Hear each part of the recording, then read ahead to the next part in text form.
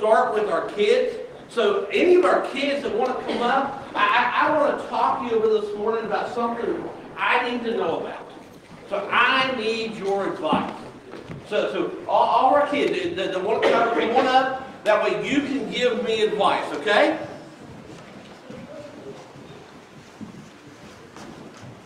All right. Good morning, everybody. Good morning. Okay, I need some help today. Okay, and we got a bunch of guys and we got one gal, so I'm going to need help from all of you. I need to be handsome.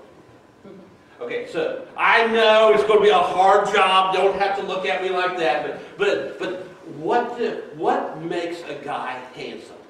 Can anybody tell me? Anybody got any ideas? What do you think? A tuxedo.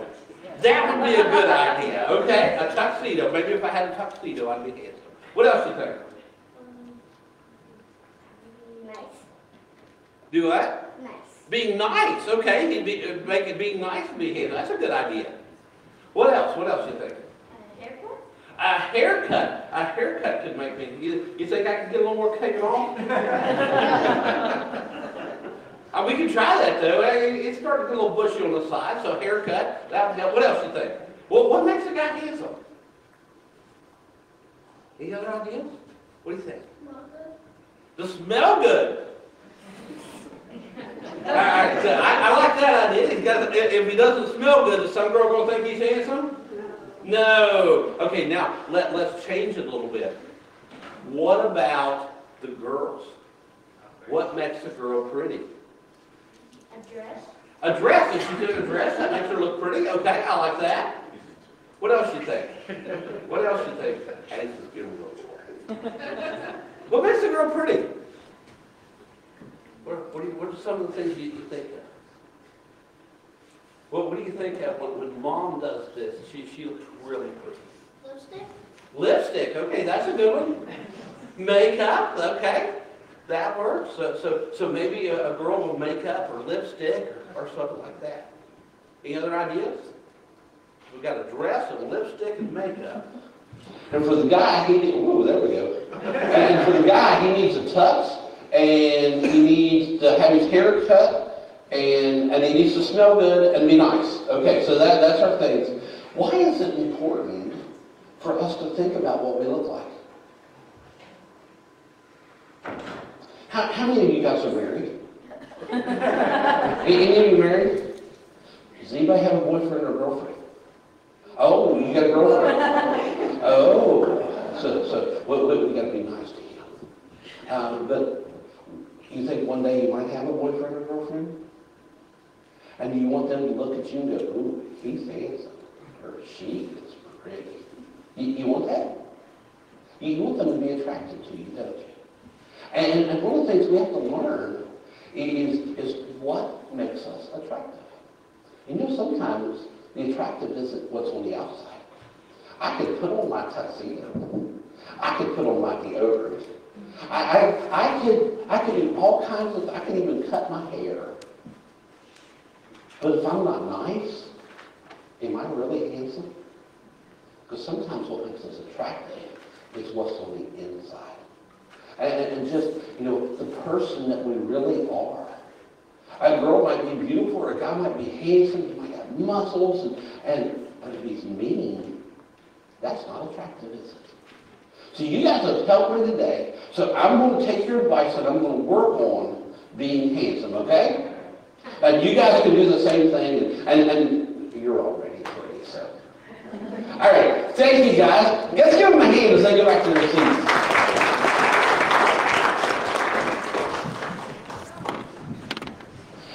Do a survey this morning with you. Now, I'm not going to ask you if you think you're pretty or if you think you're handsome, but I want you to raise your hand this morning if you are married. Everybody, some of you are looking at your spouse going, well, okay, that works. Okay, raise your hand if you are engaged to be married. All right, well, congratulations to those of you who are engaged. Raise your hand if you are in a dating relationship. That means you got a boyfriend or girlfriend. Well, congratulations to you as well. Now, raise your hand if you would like to be in a dating relationship. All right.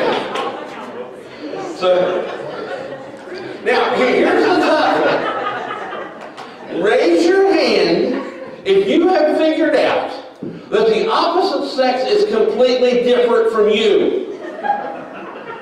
Absolutely, they are different, aren't they?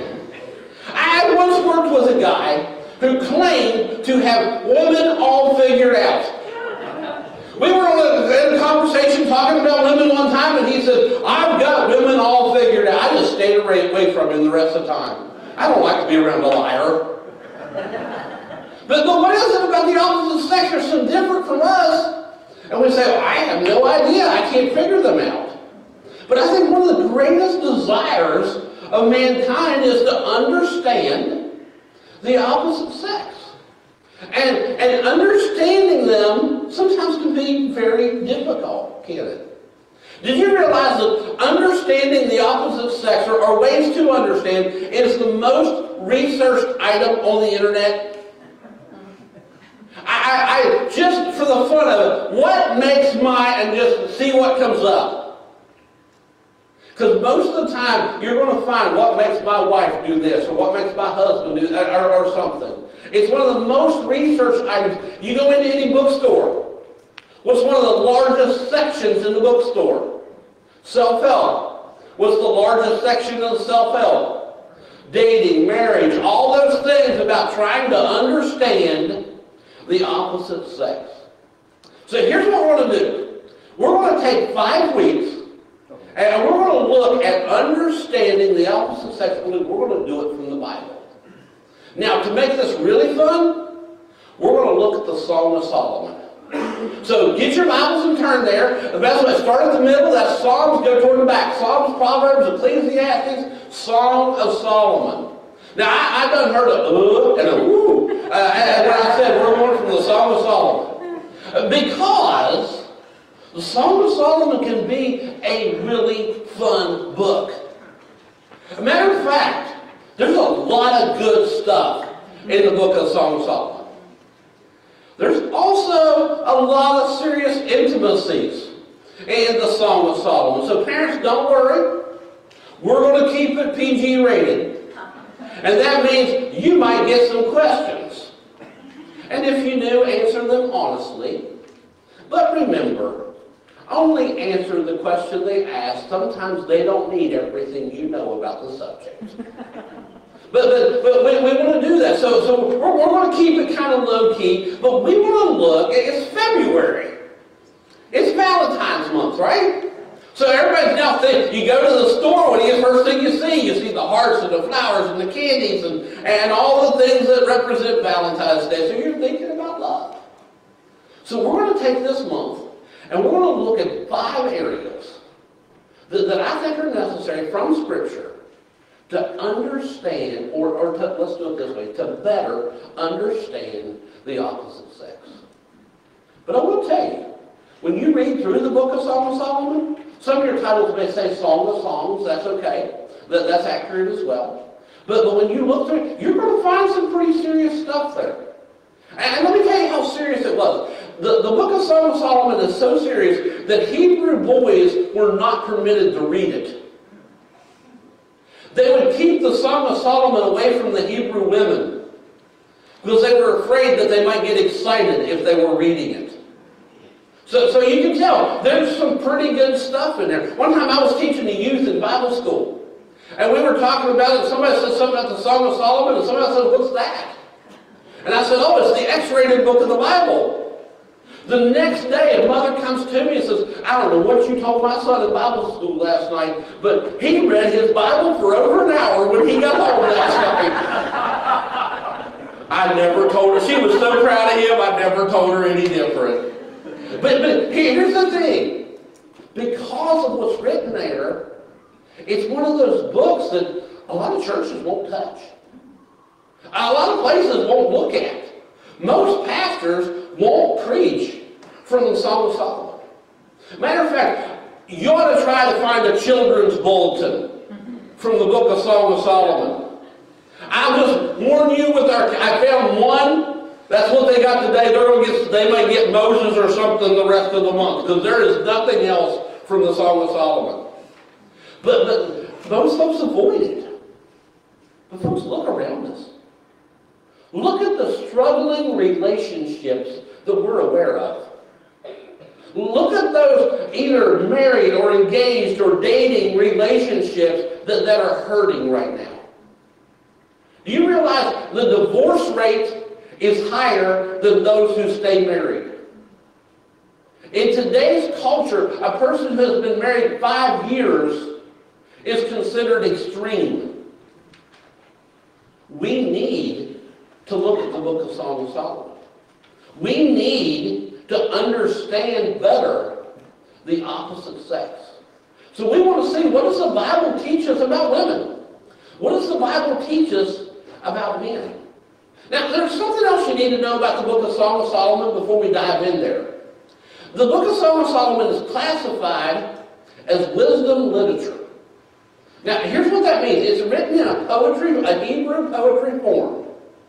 And that means you understand it totally different than you do on most of the rest of the Bible. And I can give you some examples. If you were studying the book of Romans, and you come to Romans chapter 3, and it says, "For all have sinned and fallen short of the glory of God." What does that mean? That means we're all sinners, and no matter how much we try to make ourselves right, we all fall short of that mark of perfection. It's exactly what it says. But when you're looking at Hebrew poetry, when you're looking at wisdom literature in the Bible, you don't quite interpret it just as it says. Let me give you an example there. And when we get there, in the book of Song of Solomon, chapter 4, here's what verses 1 and 2 says. Now, the writer is describing his lover. And here's the description he has of his lover in chapter 4, verse 1 and 2. He says, "Look at you. You are beautiful, my true love. Look at you. You are so beautiful. Your eyes behind your veil are like doves. Your hair is like a flock of goats moving down Mount Gilead. Your teeth are like a flock of sheep about to be sheared, sheep coming from the wash." Guys, I dare you. I dare you to go home and look your sweetie in the eye and say, "Hey, baby, your eyes look like doves. Your hair looks like a goat. And your teeth look like sheep." I dare you to try it. And I know some of you will. My burying coat is in my office. I'm ready if you try that. But here's you look at it and you go, "Okay, I have no idea what he's saying." Because we don't look at it as this is what it literally means. It's wisdom literature. It's poetry. So what we're doing is we're looking at it metaphorically. He says, "Your eyes are beautiful. Your hair is long and flowing. Your teeth are perfect and white." He's being romantic to her. But just don't try it the way he did it. So that kind of gives us an idea of how we're going to have to look at the Song of Solomon as we go through. But there is a lot of good stuff there. Now, what we need to do, now that we kind of have an understanding of the book, let's begin to look at some of those areas that in our life we need to know what the Bible says in order to understand the opposite sex. And to do that, here's where we're going to start. We're going to start with what we're attracted to, or what's attracted to us. So for week 1, understanding the opposite sex, we're going to look at attraction, because that's where we need to start. What is it? What are we attracted to? What attracts others to us? And I'm going to give you a handful of things that I think from Scripture we see that we did. And rather than just read a passage, we're going to kind of take it one at a time as we move through it and see what Scripture says. So let's just begin. Number 1, to be attracted, we need to feel attraction. For us, we need to feel attracted. Let's face it. There are things that attract us to the opposite sex. But there's also things about the opposite sex that we do not find attractive. There are things that we might say, I don't like that in the opposite sex. You know, and you want to do some research? Just look at the lists on the internet of things that people do not find attractive in the opposite sex. But let's think about it. What are some of the things that they might not find attractive? I have yet to find a guy who looks at a girl in sweatpants and a baggy t-shirt and say, oh, she is fine. That normally don't happen, does it? I mean, what do our kids say? They put on a dress, a little makeup, maybe some lipstick, and then, ooh, baby. But there are things that we just kind of don't find attractive. And it's the same way when guys look at girls. One of the things I'm finding is girls do not find it attractive when the guy's underwear is 6 inches above his belt line. But you know why they tolerate it? Because it's better than seeing his hiney. And so there are things that are not attractive. So I began to look. And I wanted to do a lot of research, and I wanted to see what does the Bible or what does the internet tell me that folks behind, and there is a ton of stuff out there. But look, I found there are some things that the guys and the gals and the guys have in common. So I'm going to give you 3 that I found a lot in the list that the opposite sex does not find attractive in you. Number 1, foul language. Often I found on list after list that something guys didn't find attractive in girls didn't find, was foul language. You know what I've taught my kids all their life about foul language? The person who uses foul language, especially if it's a guy, the reason they do that is they're compensating for something else that's lacking in their life. And folks don't find that attractive. There's nobody that's going to look at you after you use the F-bomb and go, oh, I like that. And that's something that folks don't find. Another one, and I thought this was kind of funny, greasy or unkept hair. The kids told me I need to get a haircut. So one of the things is greasy or unkept hair. Nobody finds that attractive. And the third one that I found on both lists, in many of the lists, was something that people don't find attractive is a person who smokes. Now, I know what's going to happen. I know that sometime today, after the service, later today, sometime this week, there's going to be somebody that's going to come up to me, and they're going to say, Pastor Dan, you don't find me attractive because of smoke. I know it's going to happen, but you know, that's just what the statistics say. But in verse 2, I want you to see something. So here's what it says in the first part of verse 2. It says, let him kiss me with the kisses of his mouth. Now, this first chapter, it's kind of like the girls talking, and then the guys talking, and then the girls talking, and you got to figure, but here's what she's saying. I find him attractive. I want him to kiss me. She feels attracted to him and desires to be kissed by him and to be loved by him more than anything else. For a relationship, there needs to be an attraction. So we're going to look at what attracts us to the opposite sex, or what attracts them to us. Number two, the second thing is we need to be sweet. We need to be sweet. And everybody knows a little bit about what it means to be sweet, because we like it to us, but we struggle doing it to others. Look at the second part of verse 2. It says, your expressions of love are better than wine. And here's what she's saying. She's saying to her man, I want you to be sweet. I like it when you're sweet. I like it when you do these little sweet things. Now, let me just take a break and talk to the guys for a second. Guys, you have the perfect opportunity right now. We are in the season of sweetness. It's Valentine's. So there are things that you can do for that special gal that is going to be very sweet. And you can start today. But when you leave, I want you to sign up to come to our church's Valentine banquet. So go ahead. And then this Friday, come. Bring her. All you got to do is get her there and pay for her meal. I'll provide the entertainment. So it's a win-win. And she's going to look at you and she's going, he's so sweet. And she's going to plug her ears right now and pretend she didn't hear it from me. It was all your idea. And then when Valentine's Day rolls around, I think that's like next Monday, get her something. Now, gals, do this for a minute because you really don't need to hear this. So guys, listen to me. She don't know if the card came from the Hallmark, the Walmart, or the Dollar Tree.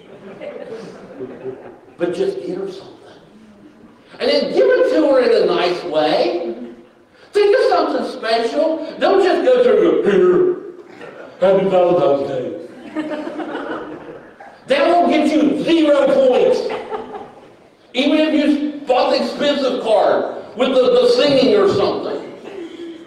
Do something unique in giving it to her.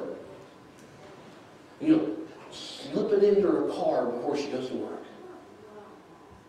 You know, set it on the table where you prepared dinner. But give it to her someplace sweet. Gals like guys who are sweet. And our gals are sitting there going, yeah. Yeah, I think I've seen a couple elbows from Peter. Go ahead, listen to Pastor Dan. But gals, I want to warn you for a second. Let me tell you. You need to watch out for the one who's only sweet. You know, sweet is a wonderful characteristic. But there are some guys that sweet is all they have going on. And that sweet, well, you might be attracted to that sweet. But sometimes guys are only sweet to get the gal. They'll do all those sweet things until they get them. Then it don't happen anymore. I've seen guys, they'll come to church and to be with the gal until they get the gal. And then you never see them again. Ladies, if you have a man who is only sweet, and that's the only thing he has going for him, and that's his only quality, then I'll tell you what will happen. A few years down the road, maybe a couple babies later, you're going to find him being sweet on somebody else. Sweet is important, but it can't be the only characteristic. Let's see the next characteristic. The third one is we need to have a good reputation. This lover has said, you know, my lover needs to be sweet. But in verse 3, she says this, better than the fragrance of cologne. Cologne should be named after you. No wonder the young women love you. Just like the fragrance of cologne being poured out, just like that fragrance lingers, the name or your reputation of a man lingers as well. You need to have a good reputation. You need to have, she says, they ought to name the cologne after you. Because not because he smells good or looks good. He's got a good name. A name that she's proud to be associated with. Guys, if every woman you know were to put a label on you, if right now every female you know were to label you, what would that label be? That's your reputation. That's your name. And looking at that, what would that be? What is that going to look like?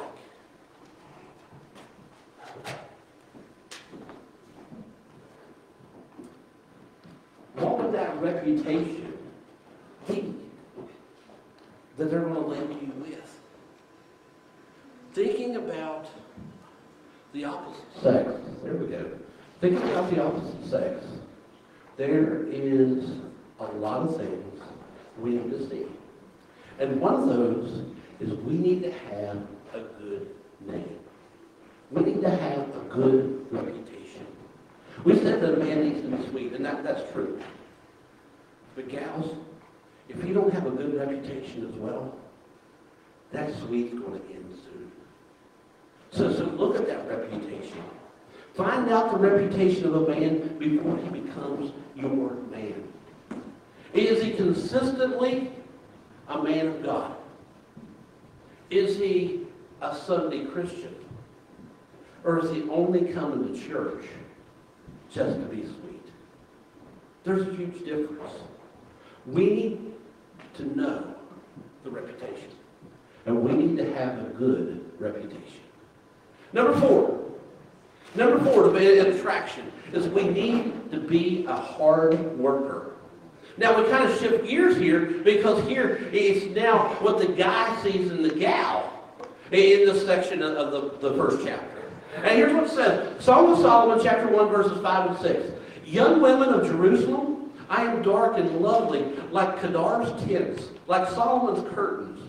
Stop staring at me because I am so dark.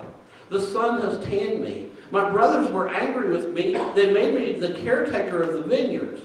I have not even taken care of my own vineyards. Now, here's what the woman is saying there. She said, don't look at me.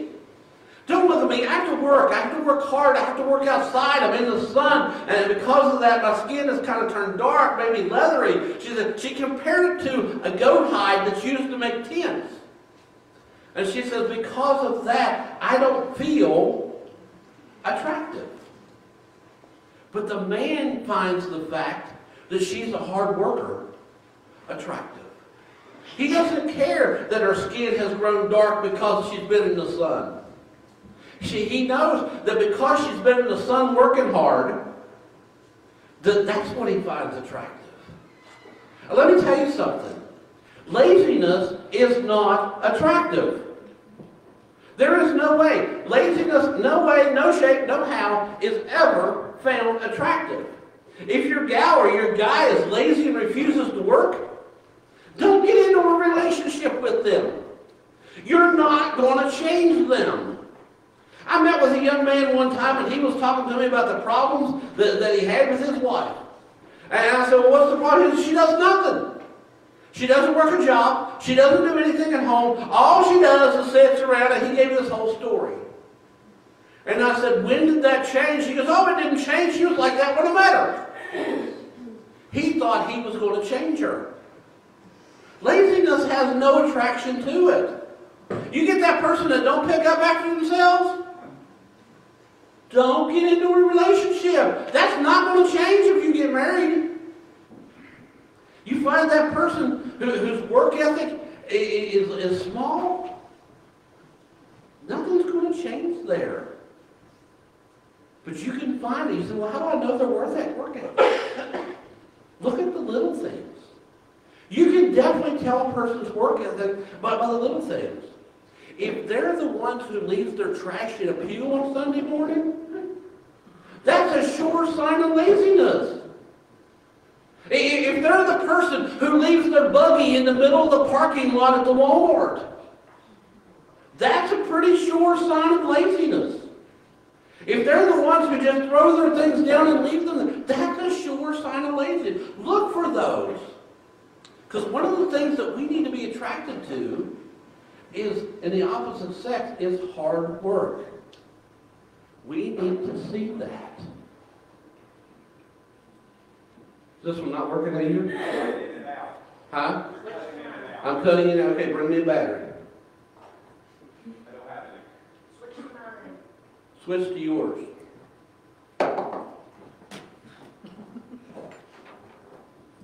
Sorry, folks in the parking lot. We are experiencing technical difficulties. All right, we're going to try microphone number 3 with point number 5. We need to be submissive. The last part of verse 6 told us that she let her vineyards go to care for those of her mother and brother because she was submissive. Scripture teaches us. Here, it's the guy looking at the gal again. Scripture teaches us the wife is to submit to her husband. That does not mean she is a slave. That does not mean she is inferior. That does not mean she becomes the little woman. What submissive does is submissive tells us that she puts her husband ahead of herself. Often in weddings, I'll meet with the couple and we'll talk about the vows. And in that part where the gal is to say, to love, honor, and obey. And they'll look at me really strange. I had one woman one time, she goes, I'm not saying I'll obey him. I said, then I'm not doing the wedding. And he said, then I'm not getting married. She finally said obey, but she didn't. They moved on. Part of that is submissiveness. Putting the spouse ahead of you. Making their needs, their wants, their desires, them more important than you. I love what it says in the book of Proverbs.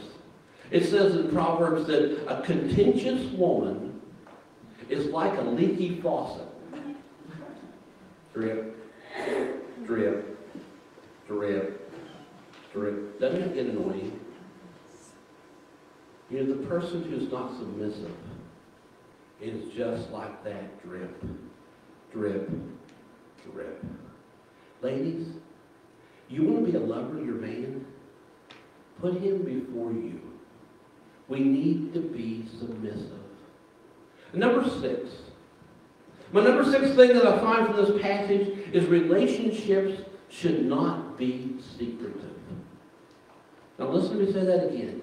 Relationships should not be secretive. Look what it says in verse 7. It says, please tell me, you whom I love, where do you graze your flock? Where does your flock lie down at noon? Tell me, or I will be considered a prostitute, wandering among the flocks of your companions. When the men would bring their sheep in, or their flocks in, there were always these veiled women hanging around there. And the veiled women would be used as a prostitute. So what this lady is saying is she's saying, when I come to you, I'm going to have my veil off. You're going to see me coming. And everybody who sees me come is going to know I belong to you and you belong to me. Do you know when we find a lot of problems in relationships? Is when things become veiled. When things go in the dark. So one of those things in our life that is important in relationships is relationships should not be secretive. Every week I meet roughly 20 new people. And my purpose in meeting them is to tell them how I can help care for them, how I can help them through troubles, how I'm there to listen to them and hear, to help them through some struggles. I meet at least 20 people a week and do that. But I can tell you, as I tell them how I can care for them, I always make sure to mention something about my wife. Because I want them to know right up front, I'm a married man. And she is mine, and I'm hers. And I'm going right into that with my veil off. Relationships should not be in secret. Relationships struggle when things are veiled.